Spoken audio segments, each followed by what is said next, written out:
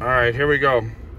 So I am facing now, this is towards the east, straight down Lost Valley Drive. And if you look, now let me zoom in a little, down there, right over the American Legend sign and the fire hydrant, that's a stone wall that separates the end of the subdivision, okay? So, here, let me go back to, let me look at, see right up there where that fire hydrant is, this is the first lot right here, 12464. Now, let me show you something. Here's the second lot. These are oversized lots. What happens is, see that green pole sticking out of the ground? That's the middle of the lot. That's where the sewer is. So here's the second one over here, where that American Legend sign is, and that's 12442. So it's slightly raised, so you've got water drainage. You see how this side of the hill, this side of the street's raised.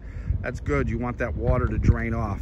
I'm facing west now, and that's south. So you've got these homes built already. There's two lots that, see, those are smaller lots over there. You can see it's a much different size. See this is two lots right here. You see the two green sticks?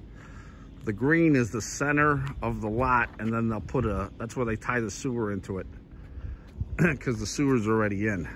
So this right here, see those boxes in the distance, the green boxes? That's probably the center or the end of this lot, or the dividing line between the two. This lot is much higher. This is nice. It's got, you're probably, here, look at, see where the ground is? And the car, you've got about 3-foot rise.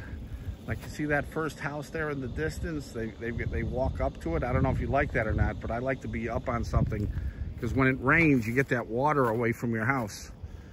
And then,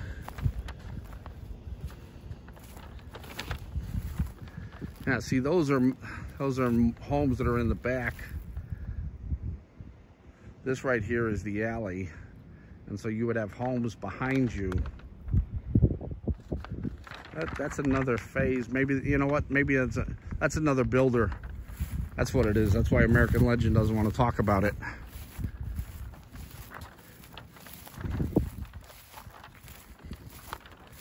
Yeah, see, this is another builder. So, but if you look at where I am, here, I'll walk down. I'm sure this is the lot line right here. This section is raised about 3 feet, at least, from the street, which is nice. You know, I mean, I'll go down even further and see if you can see it. It's a unique lot. And if you go up, you see you got,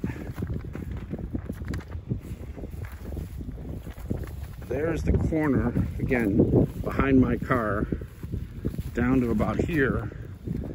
And then you've got all the way over to, this is all one lot. This is a big lot. See to the fire hydrant. You see how, like this house, they fence it, you know, like a foot or two in, but you've got plenty. I mean, the front of the house, you've got a huge oversized lot. I mean, from here, look it over to where my car is, that's probably 75-foot frontage. The back is normal. It's just the way, because the street's curved, the front of the house gets bigger. Again, the more land you have, the better. And you can move your house within a certain amount, because again, the sewer's already there. You can move your house forward or backwards, or to optimize it. When they'll do what's called a lot fit, and I'll show you exactly where it'll sit and how much space you'll have on the sides. But this is facing straight south. There's 6 o'clock now, so the sun's gonna go, that's west, that's south. What's, you know, in the day you're gonna have the sun there, and in the morning the sun rises in the east. That's north. So again, if you look at houses on this side of the street, like the shadow, if you look at that white house across the street, if that was your backyard, you see how the house, you sit in the shade. That's why I said perfect houses face south or west. This lot, because of this little curve here, this S curve, you face slightly southwest, more south than west, as you can see on the map. But the houses behind you, in terms of noise, well, that's part of the joys of living in a new construction community. I mean, I put up with it. The noise was, you know, again, it depends when this thing was going to be built. But remember, the house sits generally towards the front of other lots. So you're going to have a good 40, 50 feet. With me, you know, it was the neighbor. So it was, you know, 7 in the morning, they're out there building it. But this one, honestly, for $5,000, and I understand $5,000 is a lot of money in Indonesia, but this is a rare lot. If you look at it, I mean, it's huge. If you ever wanted to sell it, oversized lots command a significant premium, and I'm not talking $5,000. Okay?